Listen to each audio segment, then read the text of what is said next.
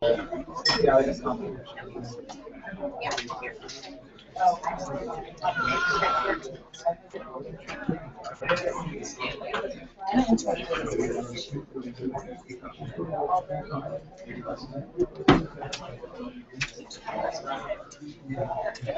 hi everybody. Hi everyone, how's everyone doing? Everyone have a nice summer? No? Why not? Oh, and I guess here we start with text. We actually have no season, so summer never actually begins and ends. My name is Josh Blackman. I'll be your prop professor this term. I'm very grateful to all of you in my class.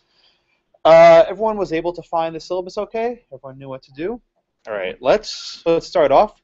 And actually, this is becoming a tradition. I have food for you. I swear, it's not a bribe. The first day of class last year was my birthday, and I brought cookies, and students were very happy. So it's not my birthday this week. I missed it by about a week. But please pass it around. These are anonymous cookies. I don't know who eats, who doesn't. Please just finish them off, because I have 3 boxes from the other class, 3 for this class. So, plenty. Okay. Now that I've distracted you sufficiently. I'd like to start off by talking a little bit about my expectations for this class. I always want to put you guys in the right frame of mind. So you're already taking Property 1. And I think what you're going to find, perhaps unsurprising, is how little Property 2 has to do with Property 1. There's very little in common. And the biggest gap is in Property 1, everything was between 2 private landowners. You know, I want to leave land to my son, or person A sells to person B. In this class, with very limited exceptions, we're talking about the individual versus the government, where the government tries saying, here's how you use your land. Here's how you zone your land. Here's how you can build. Here's a mortgage that you can use. So it's a slightly different focus. But to take a bigger perspective, it still has a lot of the vagaries. Unlike torts, which has a restatement, contracts, which has the UCC, civil procedure, which has the federal rules of procedure, or criminal law, which has the model penal code, there is no one good property. There is really no black letter property law. You know this from last year. There isn't one. I had the same lecture with the 1Ls this morning. There isn't going to be a good black letter. And that's frustrating to a lot of students, and it's frustrating to everyone, because what's the law? What's the law? And there isn't really a good answer for what the law is. What we try and do in this class is to give you a number of cases that represent a wide range of majority and minority views, and try to learn the principles, and you can help yourself out. Where applicable, I will show you the Texas law like I do today. We do the adverse possession statute. But by and large, there's going to be a lot of stuff you're going to learn in this class. Okay, so let's just take a quick run through the syllabus. And this will give you a good overview of what we're going to do.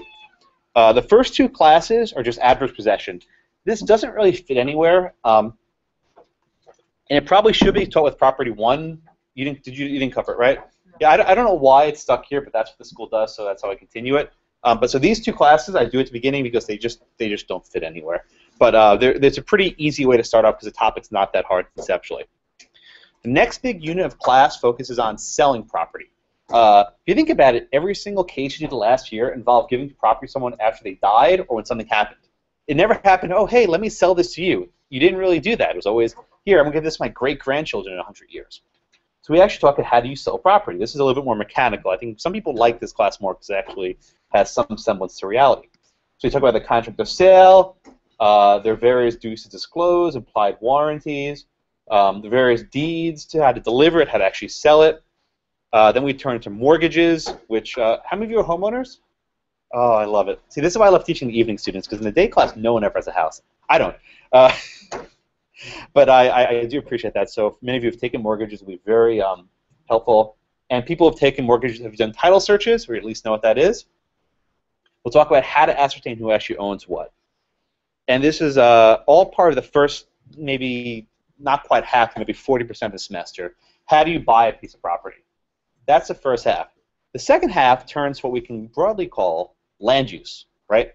How it is that private parties and the government manages the use of land.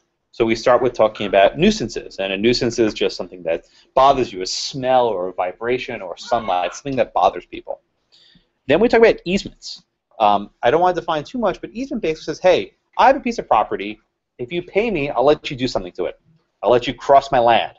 Like, for example, the case we have today, the von Valkenburg case. He was saying, I want an easement. I want to be able to walk across your land to get to the main road. That's all an easement is. Covenants are similar. They say you can or can't do something with your land. So these are the private mechanisms by which people enforce what someone else can do with their land. If someone's using their land in a dangerous way, you say, okay, don't do this, and I'll pay you for it. Or do this, and I'll pay you for it. Or do this, and you'll let me do something to your land. It's all about private people finding ways to use your lands more efficiently. Then we turn to the final, maybe it's a quarter of the semester, which talks about government land use. We talk about zoning. How is it that the government can decide where you can build, what you can build, and what it looks like? This is an interesting wrinkle because in Houston we have no zoning, and I will do an entire class on the fact that Houston has no zoning, but they actually do. Just don't tell anyone about it. From there we go into what's called taking. This is where the government does exactly that. They take your property. When the government wants to use your property, they have to pay you for it. That's usually not the hard part. The hard part is deciding have they actually taken your property. It's a very tricky question. And we wind up the semester with a lecture on eminent domain where not only do they do something to your property, they actually take your home and bulldoze it. So that's kind of a fitting conclusion. So that provides a good overview of everything. And this will, I think, be a little bit more of a useful class than Property 1 because this is what most people do. They do land use, they might do mortgages, they might do sales. Okay? Now, you're going to learn a lot in this class. I love teaching. It's something I'm really passionate about. I'm going to get you a lot of knowledge. And these aren't just going to be just blank rules which I want you to memorize. I want you to get this and understand this because there isn't a black letter answer to a lot of these questions. A lot of this is going to be depends. And understanding the various tools in your toolkit that you can use to persuade people is going to be important. We're going to talk a lot about things like fairness, which you might think is just gibberish, but a lot of what judges do actually involve the equities. There's actually a subject of law called equities. You have to figure out how to weigh things. We'll talk a lot about efficiency. You can maybe describe it in terms of economics, but let's just keep it in terms of efficiency. Courts like to do things that are efficient. They like to structure transactions in a way that are easy to resolve. And if your client has an argument, maybe they lose in fairness, well, maybe they can do better with efficiency. So talk a lot about economics in that as well. Theory often gets a really bad rap. You say, well, why do I need to learn theory? What's the point of this? Well, when you're making an argument where your case is not resolved by the black letter law, you need to turn to something else. And invariably, you're going to turn to some sort of argument. And this argument is based on some sort of theory saying, Your Honor, you know, the law might not be clearly on this side, but here's some other things that might weigh in favor. So these are different things which you should learn and just kind of embrace and internalize, which I think you will. And also, property at times can be something of a dry class. And I do my best to try to make it interesting. I always have pictures. I'm a very visual and graphic learner. Some people are, some people aren't. But I always try to have pictures of the people and maps and various videos. And this kind of helps to put the class in context. Because when you study cases out of this thick red book, it's dehumanized. So we're just reading about these people who don't really care. But we should always remember that at its heart, law is about people. These are people who had problems. Every single person in that book had a problem. Either they did something wrong or something did something wrong to them. If there was no problem, they wouldn't be in the book. People screw up and go to lawyers because they have problems. And that's something which we lose sight of all too often. So we're going to try and get a very big holistic approach. Okay? Let me talk a little about the class. So my mode of recitation might be a little bit different than other classes. My goal is to make this entire class into a discussion. I don't like to lecture. This is probably the longest I will talk the entire semester. So if you don't like my voice, it'll be good for you. I try to get everyone involved. We have roughly about 60 kids in this class. Okay? In a given class, I might call on maybe most of you, maybe 40. What I do is I start at a given point. I don't know where. I usually find a random point in the class, and I go up and down the rows. Up and down the rows, each way. Each person gets roughly one question, maybe two questions if it's an easy question. So as we go up and down the row, when I call on your neighbor, that's your hint that you're next. Sometimes people in the ends get screwed because I don't always jump around the same way. But I'll try to keep it as consistent as I can. I'll try to always follow the same kind of snaky pattern, but sometimes I forget. The reason why I do this is because I want each and every one of you to feel involved in this class. Last semester I had 85, which is a lot more than this class. I want you to feel that you're actually being engaged. And by calling on one person after another, it becomes a sustained conversation. In my mind, I'm not speaking to, 85 individual students. I'm speaking to one class, and I just look to a different person to continue the conversation. This is going to be tough for you because you have to keep on the ball. You have to figure where the class is going. You can't just kind of slouch in your chair and say, oh, I hope he doesn't call me today, because odds are I will snake my way to you at some point in the class. But the other side to kind of a con of this approach is that if you don't know the answer, I'm not going to sit there and dwell on you for 5 minutes. Now, there's a good and bad to that. You might say the good is, yes, I can sneak away without knowing the answer, but that's only short-lived. If I call on you, you don't know the answer, I'm going to try and push you a little bit. If you really don't know, I'll move on. But I will come back to you, probably with something tougher later. And invariably, there's something in the class that didn't require that you do the reading, but if you're paying attention in class, it's something you could figure out, and I'll probably hit you with that. And you don't know when it's coming, so try to be prepared. Again, I'm not going to yell at you. You're all adults. You will soon be in a profession that's self-regulated. When you go hire a client and you go to a judge, no one's going to check if you did your homework. If you didn't, you're going to embarrass yourself. So just be responsible. The readings are manageable. By the way, I was actually an evening student in my first year of law school, so I have a very strong empathy for all of you. I know you have jobs, you know, families, so the readings are very manageable. No more than 25, sometimes 30 pages for a class. I try not to more than 3 cases a day, so I try and keep everything doable. It's not easy, but you're in law school. But I try to make it as manageable as possible. I'll always start class on time. I'm not going to keep you late. This syllabus, as it is now, is the final one. I've been teaching this class a couple times now. I've not once deviated. I'm very good at keeping on pace. If I say we'll do these 25 pages on Tuesday, we'll do those. Next class, we'll do those. So you can budget your schedule on the weekends. I know you like to do your work on the weekends. Budget your schedule as you see fit. You can now see from now till November what you're going to have to do. You have your legal writing projects and everything else. You can negotiate all these deadlines along the way. Okay? Okay. I won't be using Stanley this term. This is the course blog. The easy way to get there, if you forget, just go to joshblackman.com. It's my name, and there's a link for classes. If you click that classes link, there'll be a list of classes in your Property 2, fall 2013. There are a number of things on here. Easiest is just click for the syllabus. If you want to email me, you're free to use my South Texas email, but that will get to me quicker. It's just this Prop2 fall 23 and it's Josh Blackman. I have a filter, so if something comes from there, it flags me right away, so I'm not to disregard it. I'm very good with email. If you email me, I can usually respond like in a day or so. So if you have questions, feel free. Also, my office hours. So I know with you guys, it's always tough office hours. So what I will do to make it easier is immediately after class, if you want to come talk to me, so you have a break for your next class, I think? 15 minutes? All right, so I'll be here the 15 minutes before class, and if you want, I'm in room 623, just one floor up. Get here a little early, come talk to me. I know it's often tough for you to get out of work, so email me and I'll find a way to talk to you. But I want to make sure that you find time to talk to me. I know you don't have a lot of time at school because you're always running around, but we'll find the time. And I know email is good for some of you, so just fire away. I'd ask that you check this class every day when we have. I'm sorry, if you check this page every day when we have class, it'll take you a minute. I usually update it around 6 a.m. So if you check it any time after that, you'll see. If you're so inclined, there's a Twitter feed, there's a Facebook feed, and there's also an RSS feed. You can follow that as you wish, or you can just do it. You can also enter your email address here, and I'll send you a daily update of the pages. But it will probably only email you after the class is over, so it's not. It's more of a helpful after the fact than before the fact. Just check it every day we have class. I don't usually email the entire class. I find those blasts not too helpful because people usually disregard them. So if there is something urgent, I will email you, but for the most part, anything you'll need will be right here. So on this page, in addition to this kind of preliminary information, we have the class blog post for the day.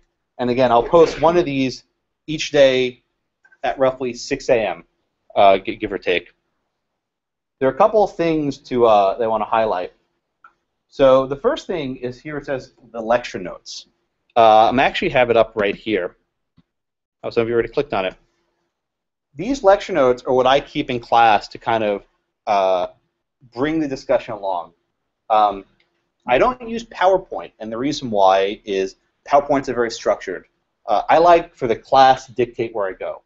And if I see the class is maybe focusing on one thing or maybe it doesn't understand something else, I change it up on the fly. I don't really have a set path. I mean, last year I taught the same class twice, and every class was twice in one day, and both classes were totally different. So I want you to push me to where you want to go. So these are just a way for me to jot down some quick notes. These aren't a substitute for your own notes. They're not going to be very good for reviewing for exams. Trust me, they're not going to be very good. They'll just be random words that might make sense in class, but won't make sense afterwards. These should be a substitute for your own record keeping. Do that yourself. Okay? So those are those. And these will be on the board. So even if you don't have a computer, you don't need it. You can just look right up there. And all these little cute icons, those mean that people are clicking onto it, so know you're paying attention. The other thing that I have open is called a live chat. And this is part of my effort to keep the class very democratic. I want to hear from you. And invariably, when I'm going up and down the rows, I'm speaking at one person per time. Someone else might have a question, comment, or a thought. I'd like for you to put it up here. It's real easy. Just click on the link. Each day there'll be a different one. You put your name. I'd ask you just use your first name and last initial or something. This keeps the discourse at a good level, because when people start giving fake names, it gets. See, I personally, it doesn't bother me, but some people find it annoying. So I found that if I keep people with their real names, it stays cool. So you type something there, and it says whatever. I see this on the board. So whatever you type will pop up right there, and I can address it. If there's a link you might want to share or a story you might want to share, do it. It's just a way to keep everyone engaged in the conversation, especially if you're raising your hand and I can't call on you, because invariably that will happen. Okay. I also record all the lectures. I'm actually recording as we speak. Hi. So one note about that. This is not a substitute for coming to class. It absolutely is not, for one really practical reason. This microphone will not pick up student answers. It just won't. If you listen to the recordings, you'll hear my voice loud and clear, and then silence whenever I ask a question. So you're not going to hear the answers on the video. Technically, I can't do anything about it, and unless all of you hold a microphone or scream, it won't get on here. I actually got a complaint last year. Someone said, well, I can't hear the students on the YouTube. It's like, I can't do anything. So this is not a substitute. This is meant if you miss class or you can't come or you're sick or work or something, watch this and just get your notes from your classmates. That way you can at least piece together what I said and roughly what a student said. Okay, so this is not a substitute. Also, I have statistics on this, and I can check how much people are actually watching. I don't know who's watching, but I know how much people are watching. And very rarely does anyone actually watch the entire 90-minute video. So all these kids staying at home saying, oh, I'll watch the video, they're not. I know they're not. They're only watching part of it. Usually the first 15 minutes have a lot of people, and then it kind of trickles down. So this is just meant for your convenience. A couple students said that before an exam, what they would just do is they watch the first and last minutes of each class when I kind of summarize stuff. That's a good way of doing it. But it's not a substitute for class. Okay? I think that's it. Not for the class, but about the introductory stuff. I take this very seriously. I want you all to learn a lot. I want this to be fun. Law school is a stressful, hectic time of your lives. You're all under a lot of pressure. I don't want this class to exacerbate that. I want this to just be a way to learn, enjoy yourself, build relations with your classmates, especially even since you're all in the same class one after another, I suspect. So this is just a way to kind of relax and to enjoy as much as you can. And I think you'll like the class. Any questions before we start? Okay. All right. Let me pass this around. And I actually drew the arrow this time. Just make sure that your name is right side up this way. Oh, you're laughing. Last year I had to redo the entire chart because everyone wrote the name upside down. Because when the first person doesn't do it. Just as a matter of course, I try to use people's first names. You can call me Josh. Unless you're working for a judge or in the government somewhere, you'll probably call all of your supervisors by their first names. Usually judge and military and some government jobs are the exception. So feel free to call me Josh. I know you won't. No one ever does, but you're welcome to. And I'll call you by your first name, and I'll do my best to learn them. It's It is tricky. I do have your pictures, and they do put the pictures on the map, which makes it a little bit easier, but it might take me. So for today, for the first day of class, if I call on you, just repeat your name and say your name, and that way I'll hopefully internalize it. Okay? All right. Any questions? All right. Let's watch a movie. Yes, sir. There's something about like having the final open book. Yeah, the final open book. Something eerie about that. How's that working? Let me put it this way. It won't help you. Yeah, she's right. It's not going to help you. If you're sitting on, and I'll talk about the exam a lot more in a couple weeks. Don't want to scare you the first day, but if you're sifting through your notes on the first day, you're doing it wrong. I mean, if you have 3 hours and you're looking through your notes, you're doing it really wrong. You can talk to people who took this last year. The notes aren't going to help you. And if you're so indulged, I have all my exams from last year, so I think you have a total of like 5 or 6 total questions, which you're free to write there on the website. You can click around and review them. The notes won't help you. The reason why I mention up front is that, you know, I once had a professor who told us the first day of law school everything's open book, and I was taking really good notes. You know, I was making my outline throughout the way. Then he says, "Oh yeah, by the way, it's closed book." And I was really mad because I made all my notes ready for the exam. I couldn't bring them. So I tell you this up front: make your notes, make your outlines, make things in an organized way, and you can use it for the exam, and it won't help you. I mean, it won't. I mean, unless you have a super duper outline and you know it by heart. But this is going to be something you just have to think a lot.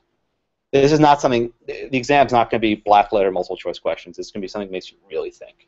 But I promise to talk much more about that later. Okay, any other questions? All right, I hope you can hear this. Okay. Okay. What if you could... Oh, by the way, anyone here from Dallas? Flower Mound, anyone know where that is? Okay, so I'll give a little bit of a setup. So we're doing adverse possession today. This is a video from maybe 2 years ago. Each year I do this, the video gets older. But the video is from 2 years ago, and involves a fairly wealthy suburb of Dallas, Flower Mound. It's a good neighborhood, right? Okay, so it's a fairly wealthy suburb of Dallas called Flower Mound. Okay, and just watch the video. If you can't hear it, I'll just not very loud. Live in a new home without a mortgage. A man in Flower Mound has done it, moved into a $300,000 house, and he only paid $16 to do it. It's a little-known Texas law, and the foreclosure mess could have him living on Easy Street, but his neighbors, well, they're less than thrilled. Cadillacs Casey Norton has this exclusive from Flower Mound.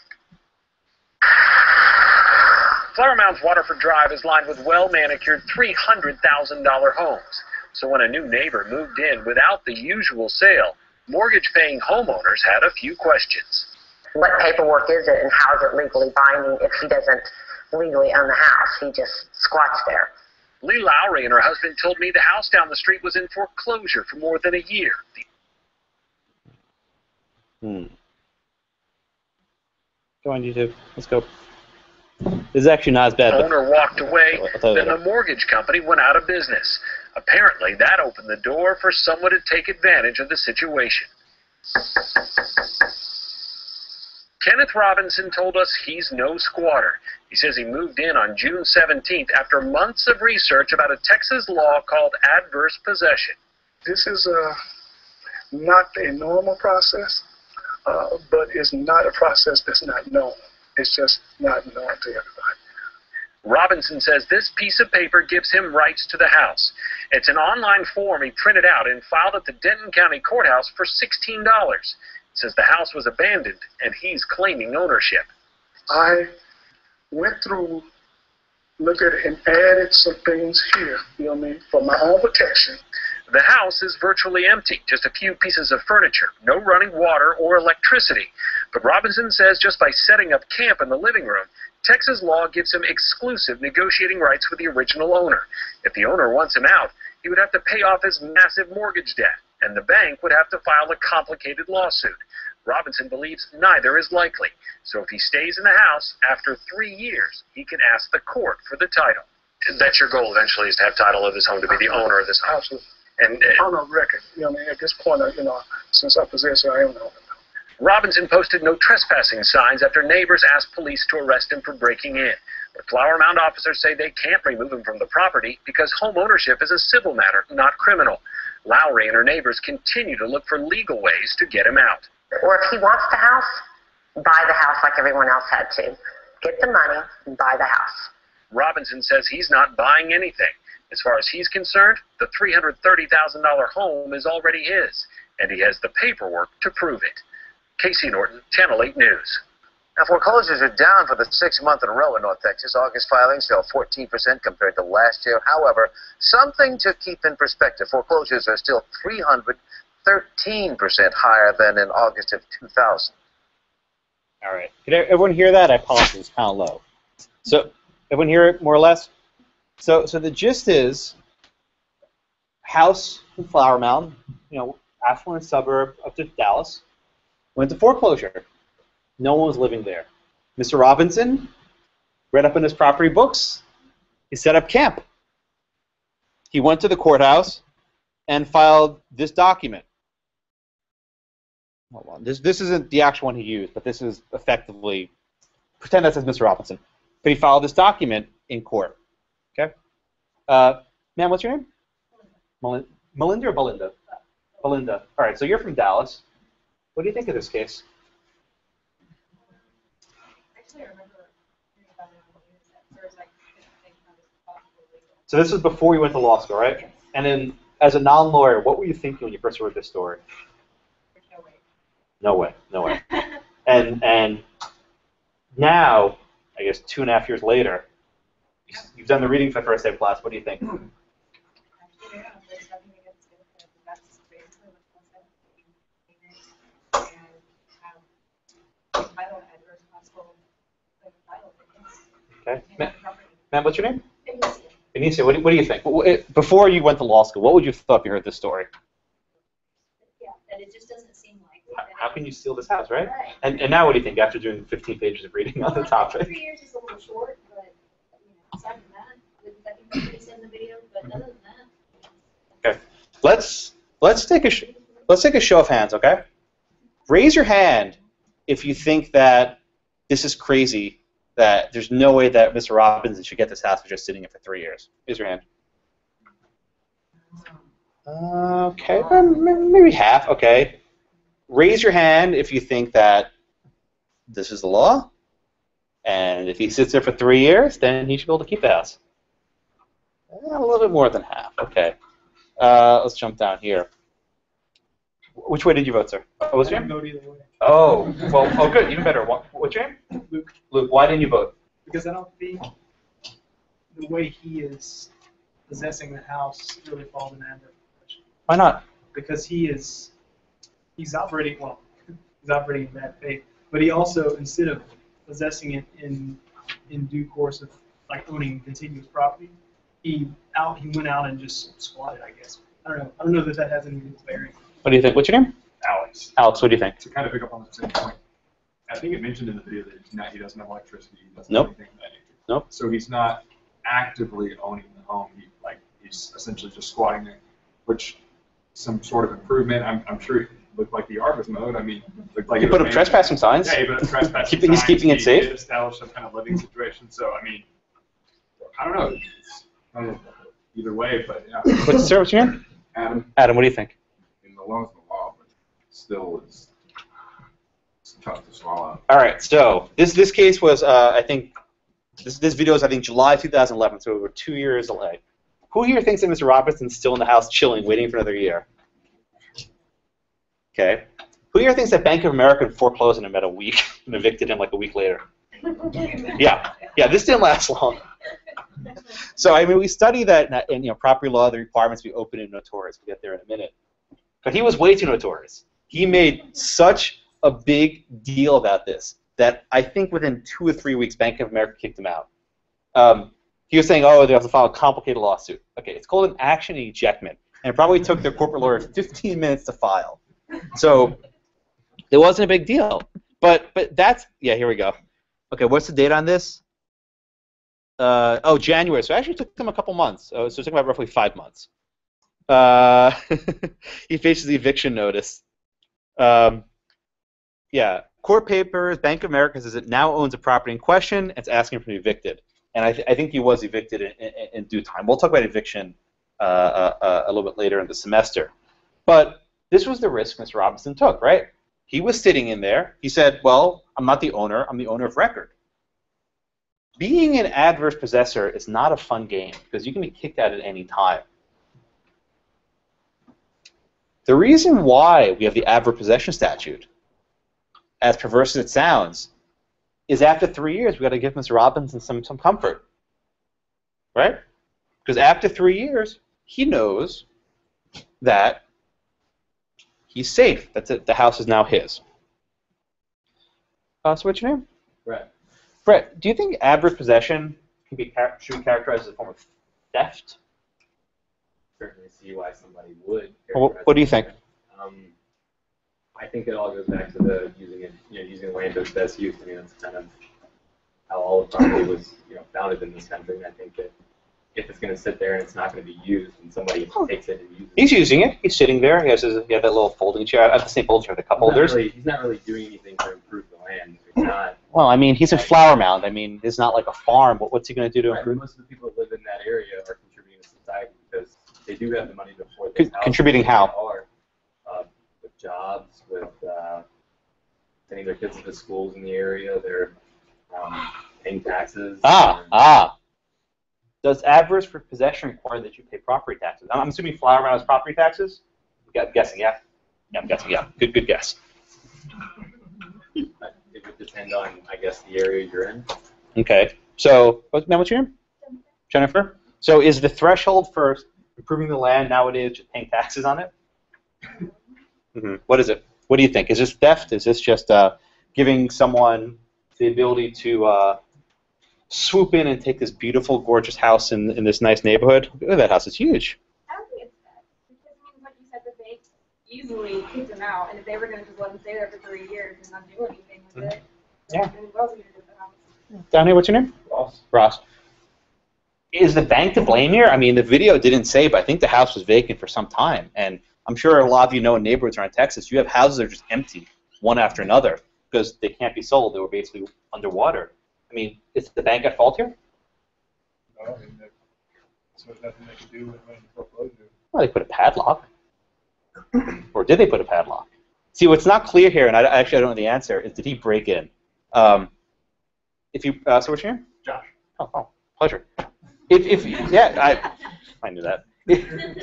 I know this guy. It's just, if he did break in, does that make a difference? Well, if he broke in, that would be a criminal matter, but as far as the title of the property, it's silent. Most people who adversely possess property have to break in the first place. If you think about it, for the first 3 years, Mr. Robinson's a criminal. He is. There's no doubt about it. He broke into someone else's property. He has this little piece of paper, which I'll come back to later. Pretend his name's there, but he has this little piece of paper. It's affidavit. That's what he comes. Ma'am, what's your name? Capricia. What happens if Bank of America called Denton County Sheriff and said, can you please evict Mr. Robinson? What would happen? Well, if they filed paperwork. Didn't they say, though, that they could do Yes. anything because it wasn't a criminal matter, it was a civil matter? Yes, and that's the rub. The interesting part here is because he filed this paper, even though he is breaking the law gives him some protection. What's the protection? He has to go through an ejection proceeding. What has to happen? A court has to determine, should this guy be kicked out? Right? I think you cited this last semester with landlord-tenants, but nowadays, landlords can't just kick out their tenants willy-nilly. They need to go through an eviction proceeding. And what's the eviction proceeding? A court has to say, okay, is this person actually supposed to be kicked out? Has this person paid? Is this person behind on rent? And there are various procedures. So what this law does is it gives the benefit of the doubt to this squatter. Because imagine, ma'am, what's your name? Anna. So imagine a slightly different situation. Mr. Robinson's been living there for 3 years. Maybe Bank of America knew about it, but they tell the police, hey, this guy just moved in here last week. Go kick him out. cops don't know. It's like, okay, we'll go kick him out. The continuous 3 years, right? The continuous was just broken because he spent a week in jail maybe. The reason why we have laws is so people don't get roughed up. So now a judge would say, well, he's actually been there 3 years. You can't kick him out. Or a judge could say, well, he's been there for a year and a half. Okay, you can kick him out, and that breaks his continuous range. Okay. Now that's an interesting question. Why do the neighbors care? Who else lived in Dallas? And why do you think the neighbors cared? Probably because they paid a lot for the house, and if Yeah. your guy paid $60 for it, it just seems unfair. Yeah, the fairness thing is interesting. It's like, how did we pay? I guess these are like $500,000 houses. Yeah, we paid $500,000, and this dude's sitting there for $16 to file a court fee. So there's a fairness thing.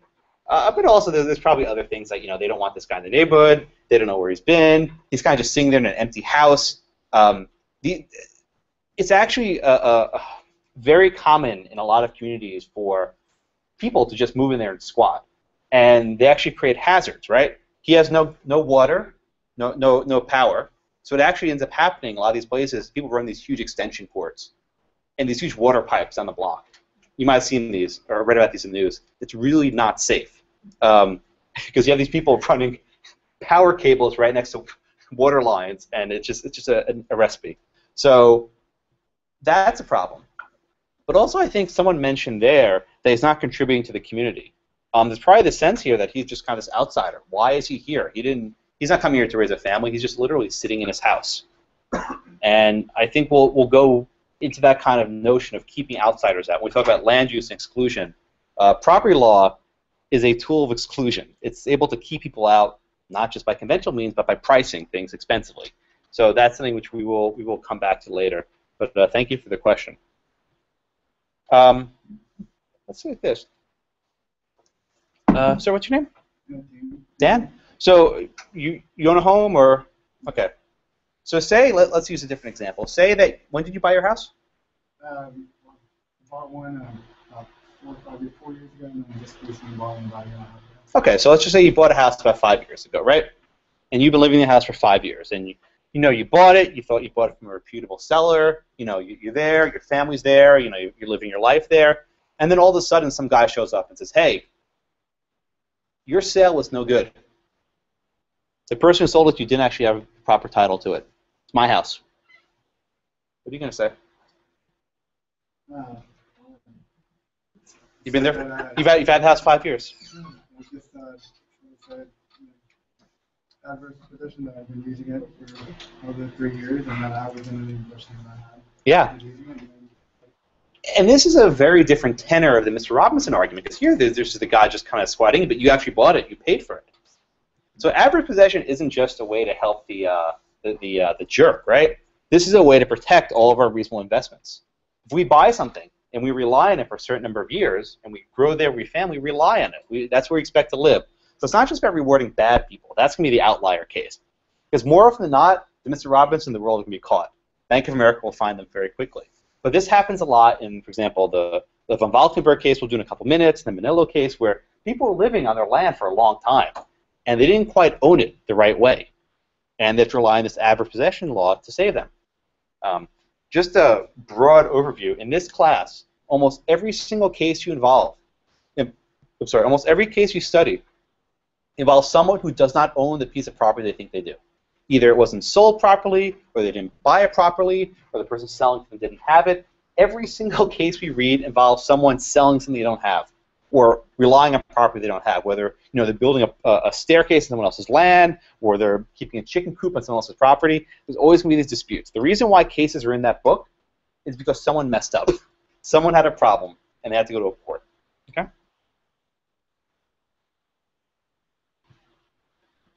I called you. So what's your name? Eddie. Eduardo. Okay. What's another reason why courts might want to set a specific time period for the adverse possession? I think they want to provide certainty for one thing. I'm sorry. What'd you say? Certainty. Certainty. Good. What do you mean by certainty? Predictability. don't just want the squatter who's sitting on his home to know that after 3 years he's home free. Yeah. I'm trying to look at this whole thing from a different perspective. I think this guy's doing this whole neighborhood a service. Yeah, it's a good point. Explain why. Well, I mean, I think if he had been able to stay there for the 3 years, right, and now he owns the home, the home's got an owner, he can either live in it the way normal people do, or the price is going to drive him out because somebody's going to offer him more money, $290,000, and now you've got somebody who's moved into the house, and if you've ever lived next to a vacant home, yeah, it's scary. You complain to the homeowners association about the lawn not getting mowed, and they come back and the homeowner can't really do anything about it. Well, guess what? Water would be doing something about it. Have you lived next to a vacant home? Yeah, not complain about it. Has anyone else ever had that problem? Yeah? What'd you do, sir? Oh, I didn't know. Oh, you raised your hand? Yeah. What happened when you live near a vacant home? I couldn't find who owned it. Tried to find out who owned it. Was it like a foreclosed house, maybe? Yeah, I think it's been empty. She made a vacation, a guest room or something, yeah? No, but there is a valid point. I mean, these guys are talking about cultivating the land, and that's a term that's used in the von Valkenburg case. Well, do we mean, farming? Do we mean building walls? Do we mean mowing the lawns? I mean, if someone's living there, it's not going to become like a drug house. A lot of these foreclosed houses, drug addicts move in, they make it into a home. So there are some benefits. But the first point you made was also very good, certainty. Usually in the law, and you probably say this, courts try and accomplish two goals, right? Fairness and efficiency. These are the, two tugging things that will tug at you the entire semester. You try and do things efficiently, right? Well, from a perspective of efficiency, it's very bad to have this house sitting empty for 3 years. Okay? So we'll say, if you are sitting in this house for 3 years, it's yours. That's your reward. But then there's a fairness. How is it that Bank of America or someone else paid $300,000 for the house, and this guy walks through with $15? So these are the kind of different things that we have to consider. Okay? Now, what's your name? Jared? Which do you think is a stronger interest? That average possession tries to reward the jerk, Mr. Robinson, for just squatting, or are they trying to punish the property owner, Bank of America? What do you think is the stronger rationale behind this law? I think probably punishing the property owner for leaving vacant. Why? Because if you have those kind of punishments in place, then people aren't going to leave their house vacant, and they're gonna stay there. They're gonna clean up their yard. And then people won't squat in their houses, and they won't. Good. So, what's your name? Jeffrey. Jeffrey. What do courts like property to do? What, generally, and this is from last semester, what do people like property to do? What's like a strong value that we want property to do? We want it to be useful. Yes, yes. We want property to be used. We don't like property sitting empty. This is a very aggressive tool to make sure that property is not wasted, because it involves actually changing ownership. This is actually one of the most drastic remedies. But we want property to be used in an efficient manner. Okay? So let's actually go down the elements. Ma'am, what's your name? Catherine. Okay, let's walk through the elements. I'll call on you for one of them. So what's the first element we have for adverse possession? Entry. Okay, what does that mean? That's the easy one.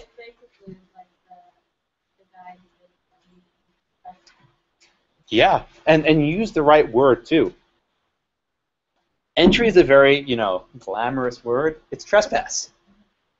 There was probably a padlock on that house. I'm sure there was something, or maybe he went through a window or a back door. But there was some house that he had no claim in, and he entered it. He brought his little chair with him. I mean, he entered. This one's the easy one. Don't forget this one. You can't have adverse possession unless you actually physically enter. Okay. All right. The second element. So what's your name? Benjamin. What's the second element we have for adverse possession? I think it's a third. What's number 2?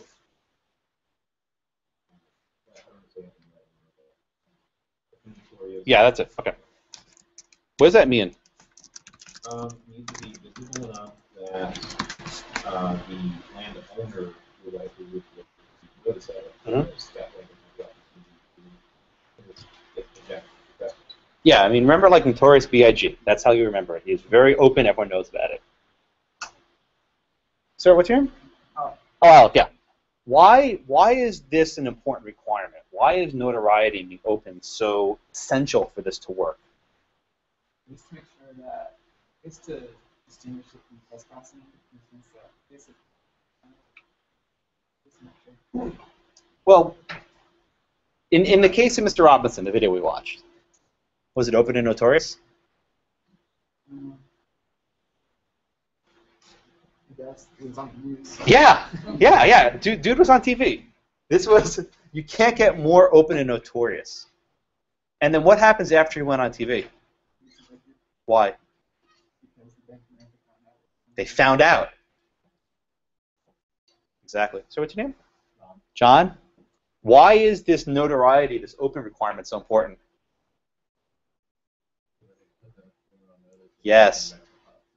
Yes. The law requires that you give the opportunity to the bank or the owner to find out so they can evict you. This isn't about like being all quiet and secret, right? Here, I'm going to go squat in this house for 3 years. I'm going to pull down the shades. I'm not going to say a word to anyone. Because then the bank will never know, and they won't have an opportunity to evict you. Can you imagine that'd be unfair? The guy is sitting in the basement for 3 years. No one knows he's there. Use your imagination, right? Sitting in the basement 3 years. No one knows he's there. And then on year 3, day 1, he goes to court, and Bank of America says, hey, I never knew you were there. It's like, oh, no, I was here. I was just being quiet. No good. You have to be notorious. You have to be open about it, okay? Sir, what's your name? Kenneth? Okay, what's the third element we have here? Oh, what's the other? What? No, what's the other one?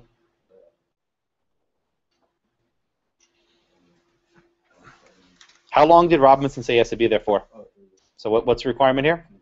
Yes, that's it. Continuous. Why is continuity so important?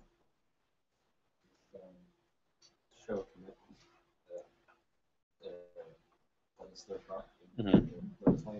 Yeah. So, sir, what's your name? Nick? Nick, so does this mean that Mr. Robinson has to stay in the house for 3 years? He can't go outside for fresh air. He can't, go shopping. He can't go anywhere. No, he can go to where he stayed there. He can go to and fro. Is that continuous still? The law says it is.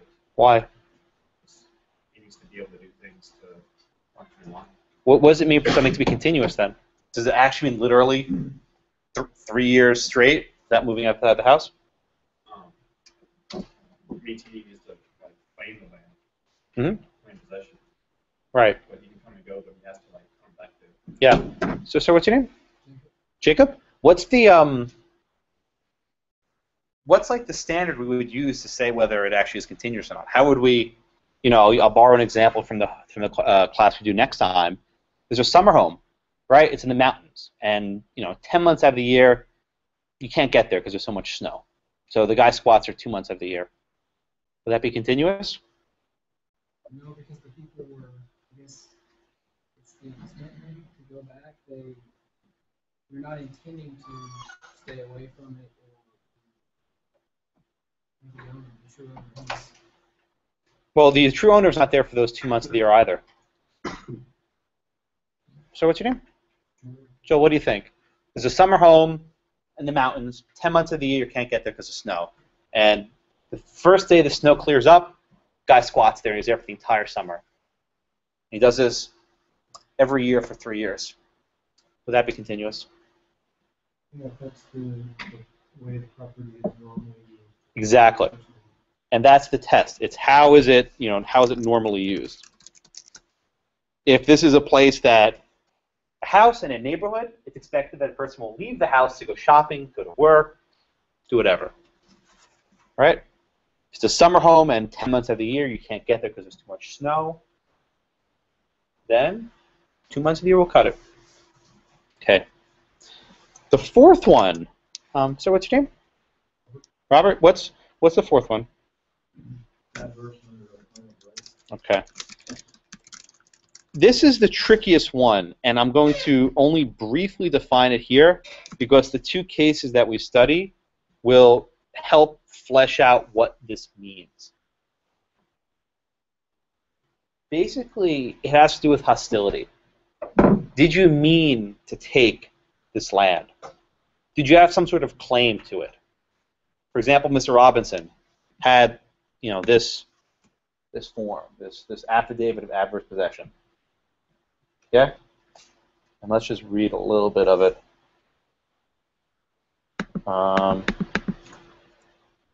Oops. Let me zoom out. Too big. So it says, I, whatever, my name, describes a piece of land, the address. Okay, it says, I swear and affirm that I have continuously and adversely possessed the property since July 2011.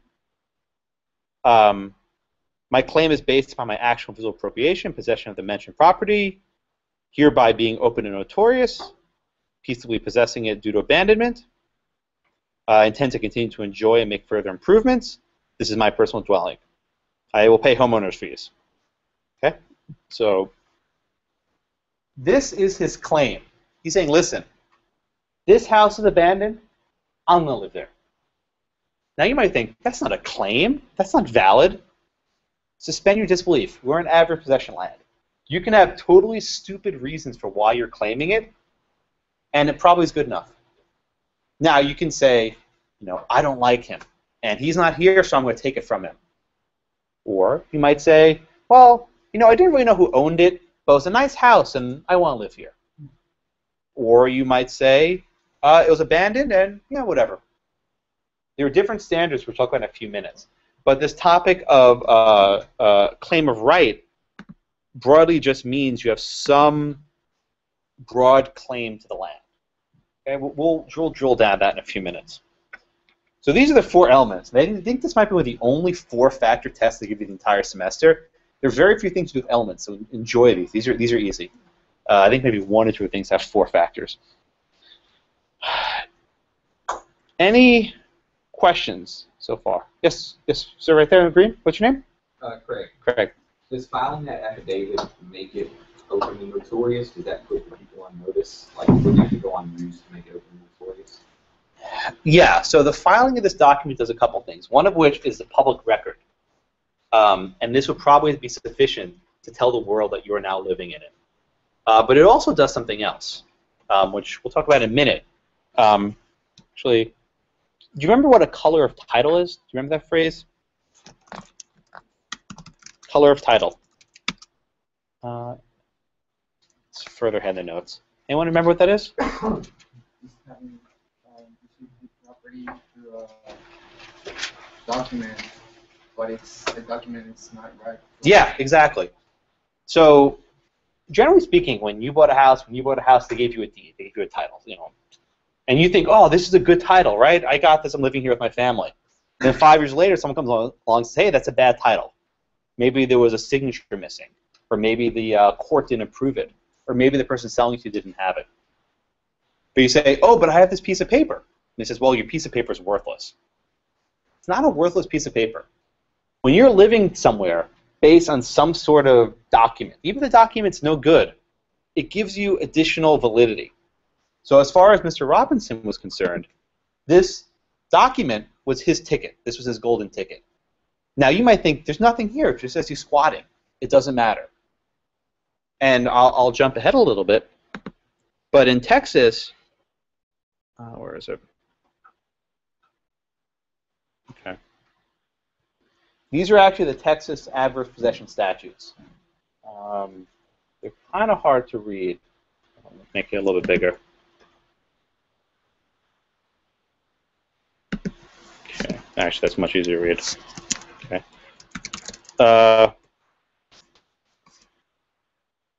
Okay. So this is straight from the Texas Code. It's linked on the page. So there are 3 different limitations in Texas. There are 3 different limitation periods. There's a 3-year, there's a 5-year, and there's a 10-year. Okay? The biggest difference between the 3-year, the 5-year, and the 10-year has to do with what kind of color of title you have. I'm sorry, what your claim of right is. So let's look at this one. Let's look at the 3-year first. It says, a person must bring suit to recover real property held by another in peaceful and adverse possession under title or color of title, not later than 3 years. So what does that mean? If this guy is living in his house and he has a deed that he thinks is legitimate, turns out the deed's no good, but he's living there for 3 years, the 3-year limit applies. When you have some sort of title or color of title, color just means like fake. A fake title, 3 years applies. Okay?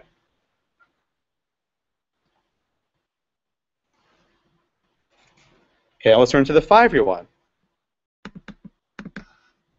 The 5-year one's a little bit tougher. You might not have a color of title, but you have a registered deed. And we'll talk about the difference between deeds and titles later. Don't worry about that now. But this is less proof of purchase. Because if you have a color of title, that's legitimate. You think you have it. If you only have a deed that turns out to be no good, you have the 5-year period. Okay? Now we turn to the 10-year period. This is what's usually called a catch-all. This is the one that applies if the other two don't apply. So, person must bring suit not later than 10 years, right, to recover property held in peaceful and adverse possession by another, and what does it say? Who cultivates, uses, or enjoys a property. You don't have to have any paper. You don't need any documents. All you have to do is just cultivate it, use it, and enjoy it. And whether that means paying taxes or farming or I don't know what. You have to do something to it. Yes, sir? So when we talk about like title and color of title, we're talking about the adverse possessor having it, not the owner. Right. Well, the owner obviously has it. If the owner didn't have it, how can he sue to eject them? Well, I was thinking if the owner had like a color of title and his title was bad. Ah, okay. We'll do that next class, okay? That's actually... That's this. That's section 23. That's when one person squats after another person. And we'll do that on Thursday, just so hang tight. But generally speaking, don't worry about the 5-year. It's usually 3 or the 10 that really matters. If you have some sort of paper saying that you have this, it's 3 years. If you have nothing, if you're just a plain-out squatter, 10 years. And where was I up to? No, you? Yes, what's your name? Wilson. Why would the Texas legislature, in infinite wisdom, separate these two? Why would they make it 3 years with color of title and a decade without? What's the reasoning behind that? Well, think. Why? Which one's easier to get? 3 years. And what do you need to get to 3 years? More than patience. What else would you need to get to 3 years? What would you need? Why is Texas rewarding those people 3 years, but everyone else a decade? Yes. Right. This is supposed to make it easy for people who are playing by the rules. Okay. Try not to think of Mr. Robinson as the standard case. The standard case is you're living in a house for a while, and it turns out the person who sold it to you was a crook and didn't actually have it. But you've been living there long enough that you've built your family there, you've cultivated it, you've used it, and you thought you bought it, you paid for it. So the governments tend to try to reward with a 3-year limit people who have taken the right steps. And then for the jerks who just squat there, go wait a decade. Try and wait a decade without the original owner finding out and see if you don't get kicked out. Okay? Yes, sir, in the back? Yeah. Yeah, and I don't even think it would be good. He kept saying 3 years. So I'm pretty sure that this would not be enough to give him 3 years. He seemed to think so. He actually went and gave a guest lecture at SMU Law School. I don't know why. Whatever. But he was actually giving a lecture in the community of how to do this. And this is actually the guy's name, Andrew James Latower. He was actually a disciple of Mr. Robinson.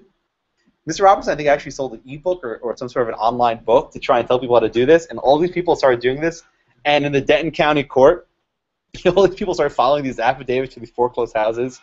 And I think they just got all kicked out. So, yeah, I mean, I don't think all this does, in my opinion, is it starts the clock. It makes it clear that the 3-year or the 10-year clock started ticking on this date. And this satisfies the open and notorious requirement. Tell one. Yes, ma'am. Yes, it adds, I mean, it's not a very strong protection. This would prevent the cops from kicking you out right away. But he got kicked out pretty quick. Sir? The 3-year, 10-year line of demarcation. Like what Craig said is that if you do the title, that's actual public record. I mean, this guy, if he would have not, obviously he's seeking a little bit of media attention. But had he acted like every suburban household, no one would have ever questioned him. No one would have ever said anything unless, I mean, you don't have to see her for sale sign to know that the house went for sale. So no one would have ever questioned it, and so. You think you could have skated by if you stayed quiet? I mean, if he would have acted like everybody else, I mean, I think he would have for at least longer than what had happened. Yeah. Question here somewhere? I saw a hand. Yes, sir? Yeah, just in line with that. So he's not actually required to find the owner and tell them. So the notoriety requirement's interesting. So today we live in an age where all these towns have records, right? Most county courthouses have records. Think going back to jolly old England where there were no records, right? You had to tell, I mean, you might not have had to tell the person, but you had to be open on the land doing something with it. So had the owner walked by, they would have seen you doing something to it. And in line with that, if he was sneaking in the back way and hiding in the house, that wouldn't do it. You'd have to do like normal coming and going. Yeah. The trick is all reasonableness. Is he using the land in the manner in which a reasonable person in that neighborhood would use it? And if he's hiding in the basement, you know, with the explicit intent of no one finding out, I don't think he could claim it. Yes, sir. I have a question on the continuous element. Mm-hmm. So if I went and squatted in a parking garage, and I made it open and notorious and did everything, but I didn't have a car, so I'm not using it in the way that it's supposed to be normally used. Okay, that's not. Does that mean that I don't meet the continuous? That's actually a very good question. So, and this is a good seg to the next case, the Van Valkenburg case. Very often, when we're talking about average possession, we're not talking about acquiring the entire property. We're talking about acquiring a right-of-way. What do I mean by that? So in this case, I promise I'll answer your question. There was a tall hill here and the main road here. Rather than walking around this tall hill, he walked across the land, right? That's what's called a prescriptive easement. It's a funny word, prescriptive easement, which basically means that he's trying to acquire a right-of-way walking up. So to use your example, say a person every day for 10 years walked across a path, right? He's not claiming ownership of the path. He's only claiming the right to walk across it. He actually gets adverse possession. He gets a prescriptive easement to walk across the land. But now, instead of walking, he drives. Can he do that? I would say probably not. I mean, it kind of depends, but I would say probably not. Why? I mean, I would say it depends on what the land is, if it's grass or whether it's concrete. How did he cross the land for a decade? Walking. And what kind of right did he acquire? So, I guess a walking. Yeah. He acquired the right to walk, nothing more. So it actually does matter. The way in which you seize the property dictates what you get. Okay, there's one other hand somewhere. All right, let's talk about the Van Valkenburg case then. This is kind of, you know, property disputes are kind of funny because people really, really hate each other. And in case you can tell, these families hate each other. I mean, the one guy was chasing the kids with an iron pipe, and then these cases are fun because they're crazy facts. So I think this picture will help make things a little bit easier. So you have the Lutzes, and they move into this lot, 14 and 15, in the 1920s, and they build a house. And they built a house for their brother Charlie, right over here.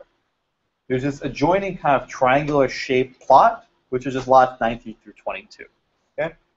Over the years, the Lutzes put stuff here. They put a chicken coop. They put a garden. They put all these different things. Okay. And they also walk across this land.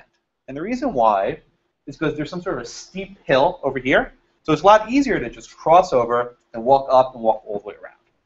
Okay? Where was I up to? Emma, what's your name? Amanda? Who owned in the 1920s?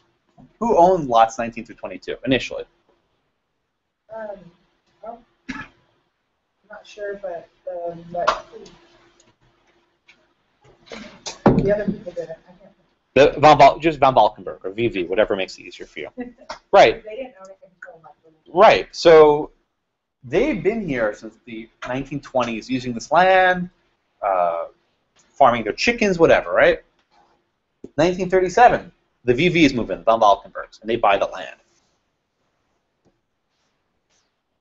At that point, when the Van Valkenburgs purchased lots 19 through 22, who did they buy it from? What's your name? I'm sorry. Yeah, Ashley. Thank you. Who did the Van Valkenburgs buy the land from in 1937?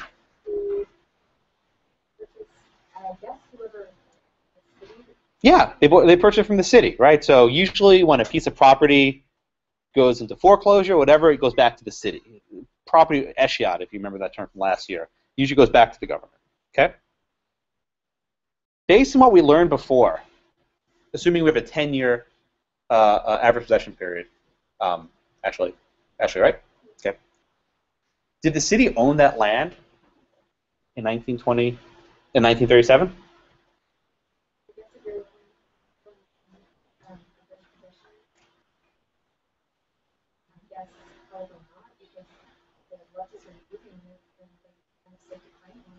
Yeah. So forgetting what the opinion is, the opinion's wrong. I mean, I think you probably all agree the majority opinion's not right. It can't be right. But based on what we learned, they've been using that land for all these years, right? It wasn't the city's to sell. The Lutzes acquired it through average possession. That's the right answer. But that's not what happened. So the litigation's kind of funny. Ma'am in the back, what's your name? Stephanie. So why did the court, let's put it this way, in their initial lawsuit, there were 2 rounds of litigation. In their initial lawsuit, what did the Lutz's lawyer do that was really stupid?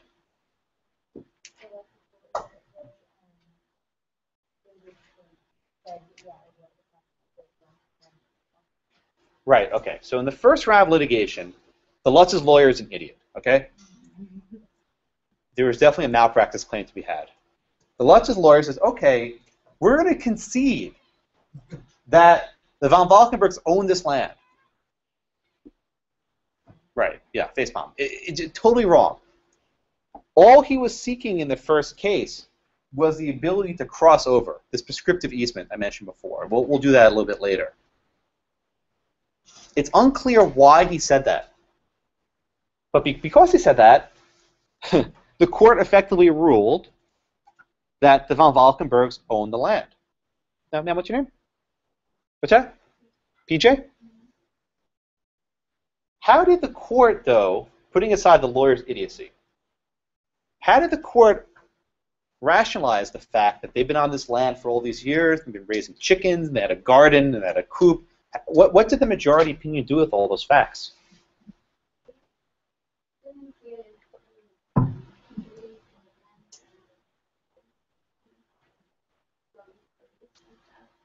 The majority? Mm-hmm. So what was he doing? Just like making garbage? I mean, yeah. So again, the majority is certainly wrong, but the reason why they're wrong is interesting. So the first rationale is like, listen, this New York law requires to cultivate the land. That's what the law says. And, oh, they had trash and they had whatever, chickens. It's not cultivation. That's wrong. But they made another point that I think is worth focusing on. What's your name? Sam? What do we make of the fact that the lawyer conceded conceded that, yeah, my client didn't own the land. Was that even a valid concession to make?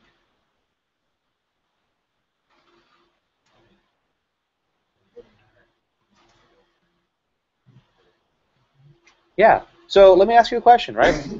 Do you own a house? Do you own property? Assume you do, right? So assume you own a piece of property. You tell me, you know what, Josh, I don't own it. Can I move in? You just said you don't own it.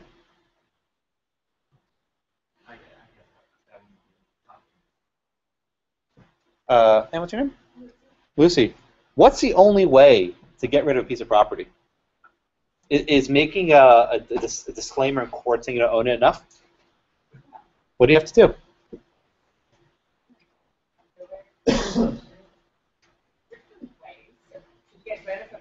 Yeah, yeah.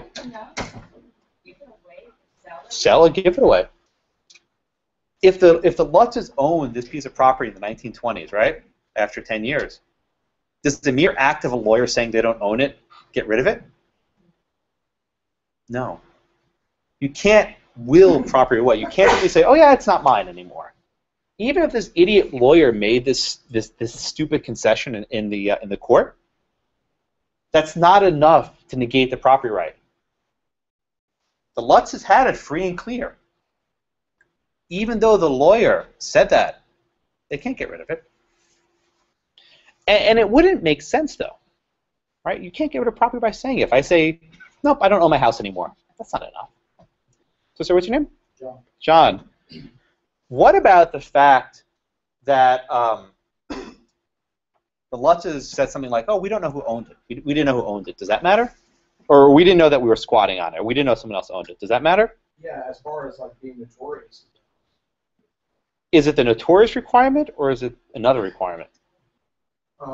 It's one of the requirements, but it's not notorious. Yes, and which of the elements does that fall under? There's only 4. Here, I'll go back. Which one of these 4? Right there.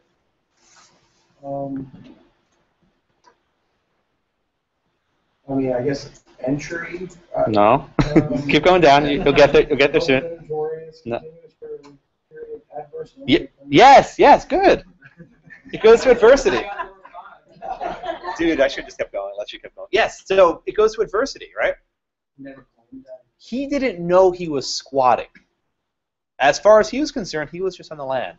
This is the exact opposite of Mr. Robinson. Mr. Robinson says, yeah, I know I'm squatting from this, whatever. Is it required, so what's your name? Jason, is it required for the person to actually know that they're squatting in someone else's land? Well, depending on the next case, they're supposed to be hostile to the owner or to the title. Mm-hmm. So in that sense, yes, they would have to know. They would have to know that they were doing their squatting. They were trespassing. Okay, so this is an issue. You're right. This is an issue that's split. Some jurisdictions require hostility, some don't. So here's like the Texas one. Let me go back to it. It just says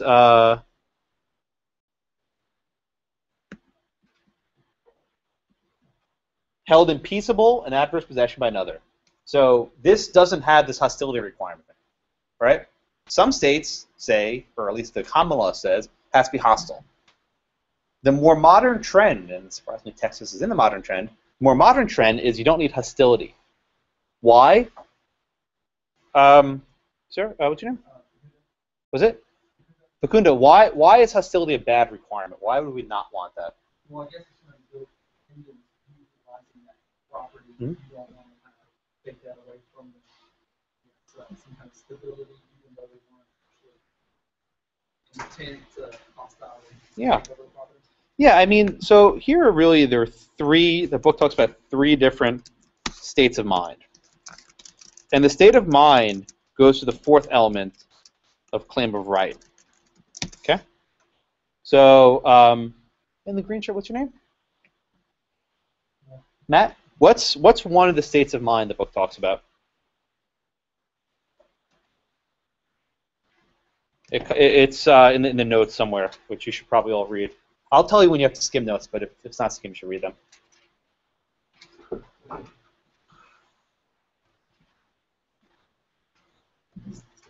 Okay, in the back row.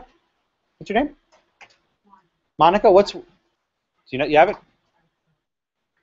All right. Pink shirt. Name? Hayden. Do you know the states of mind? New York is not one of them. All right. Redeem yourself. Objective. What does that mean?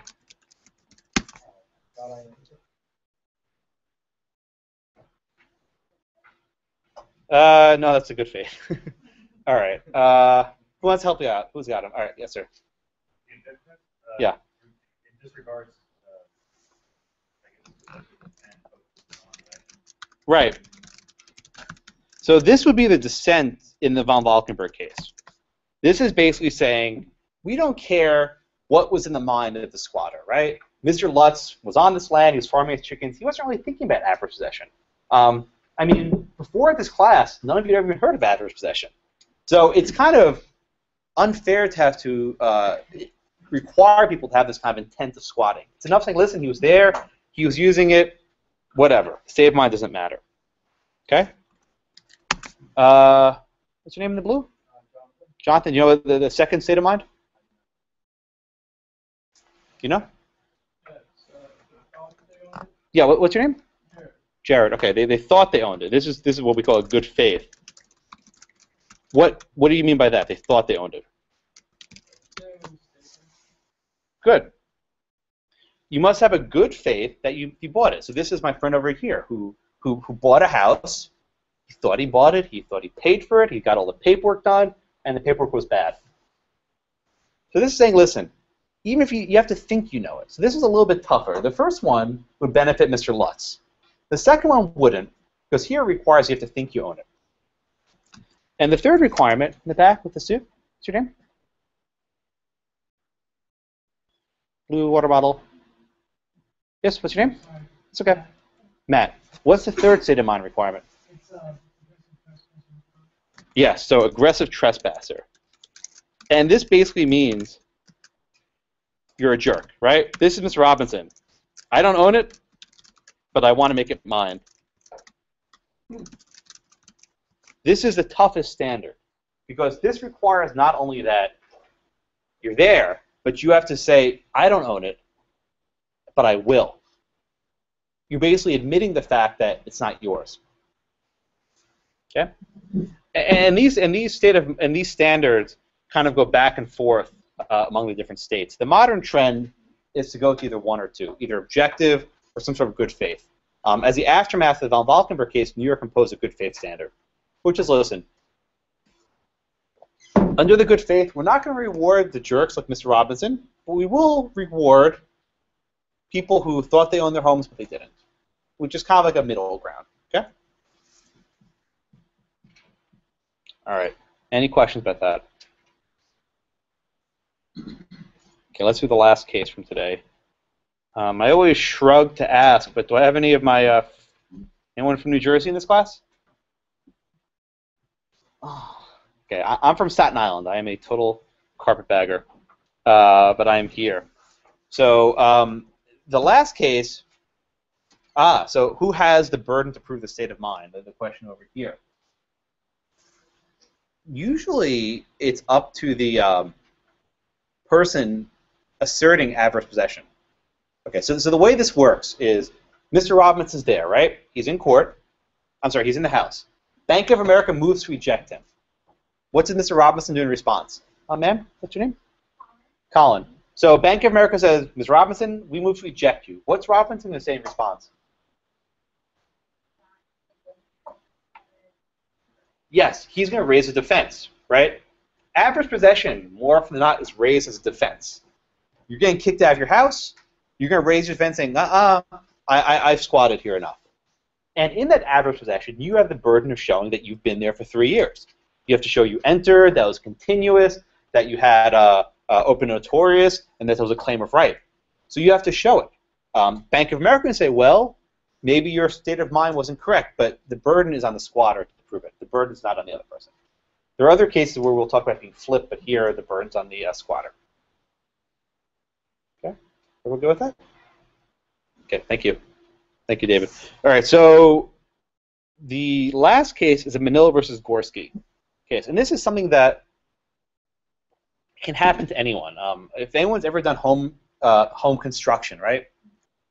My parents recently had a situation where their neighbor was yelling at them that they had some tree that overhanged and was dropping leaves. And my dad was like, well, where's the boundary? I'm going, I don't know. And he said, here's this blueprint, you know, the schematics. I'm trying to read it, and I can't figure it out. I have no idea. Go hire a survey. It's often really tough to figure out where one property begins and when one property ends. So here we had these people who were building some sort of a house. They raised it. I'm guessing they raised it because of the flooding, actually. Keensburg, where this happened, is very close to this Jersey Shore, which, as you know, was just flooded by Sandy a couple years ago. This was last year. They raised it, and as a result of raising it, the steps crossed over by about 15 inches. Okay? So, sir in the blue, did they know that it was crossing over by 15 inches? No, they thought that they... Yeah. What's the only way for them to have figured out that they were crossing over to the other guy's land?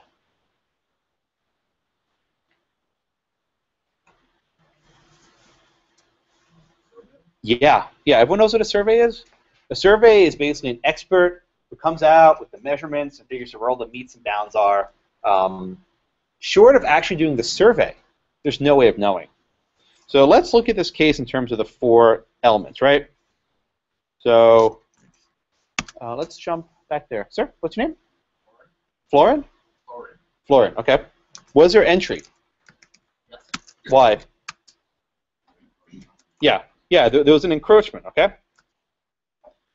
Let's come back to the other element. What's your name, sir? Azar. Was it continuous? Okay. Ma'am, what's your name? Kim? Was it continuous? Yes, it was continuous for whatever number of years. So, page break. If I ever forget to scroll, tell me, okay? So, the other 2, though, are tougher.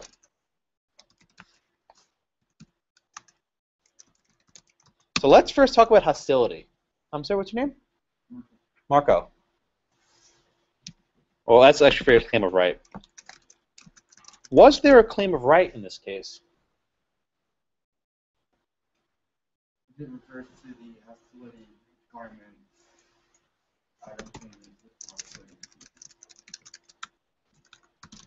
Okay, so we know there was no hostility because they didn't even know they were doing it, right? What's of these 3 state of minds we studied here? Under what state of mind do they win? Why? Or they'd also win under... Yeah. They lose here under the aggressive trespasser. Why? They lack the hostility. So a lot of the discussion in this case is going back and forth about what's the correct standard to apply. They cite this old Maine case, the Preble case, that said it can't be premised on a mistake, that we need to only reward the hostile people. Does it make what's your name, sir, in the white? Was it Ronnie? Ronnie. Why would we reward the jerk, but not the person that they had in good faith? What sense does that make?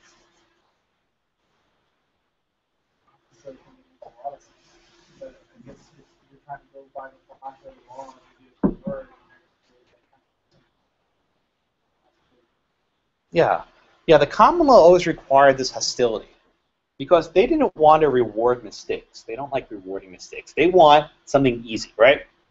What's easy? The easy thing is Mr. Robinson sitting there for 3 years. Everyone knows it. What's hard? Well, these people lived here and they were walking up and down the stairs, and the stairs were like, maybe 1.5 feet over. That's a harder proof to make. Courts like things that are simple. So, sir, what's your name? David. What does this court do with the 4th element? Do they stick with the main doctrine, or do they move somewhere else? No idea? Okay, try for next time. Did I back row right there? What does the Jersey court do with this old main doctrine?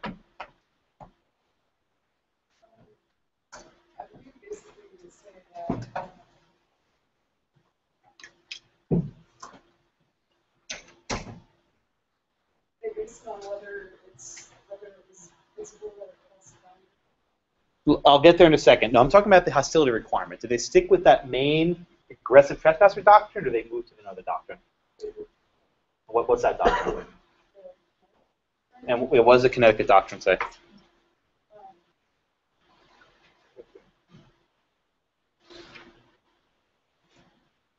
Help her out. So what's your name? Mommy, what does the Connecticut doctrine say?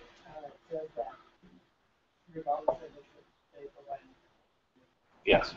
In other words, the state of mind doesn't matter. They move. Okay? So that's how they resolve the fourth one. But, so what's your name? Ian. Ian, what? The open notorious one, how did they resolve that one? Yeah. Yep. Why? Yeah.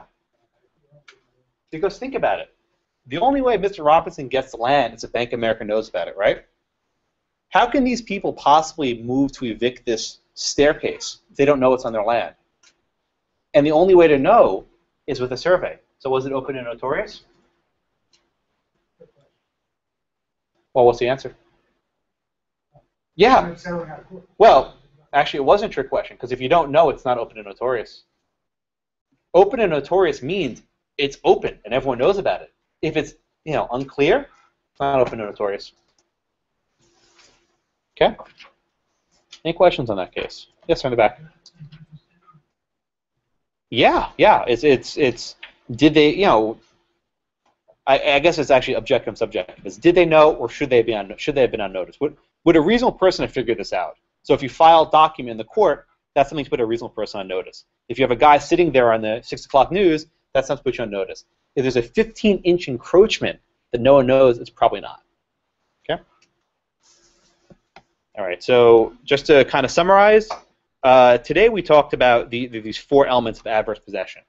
Okay. This is probably the easiest part of the class. You've learned one thing. There are these 4 elements and state of mind. In the next class, pull up the syllabus. In the next class, we'll talk about actually how you take land. It gets trickier when, alluding to a question asked before, when one person squats and then sells to someone else. And what happens when you combine, or the word is tacking, these 2 different claims together. So there are 2 cases to study, which give you a nice overview of how this doctrine works. Okay. Any questions? All right. Please take the cookies, bring them home. I don't want to see them. I'll see you on Thursday. Thank you.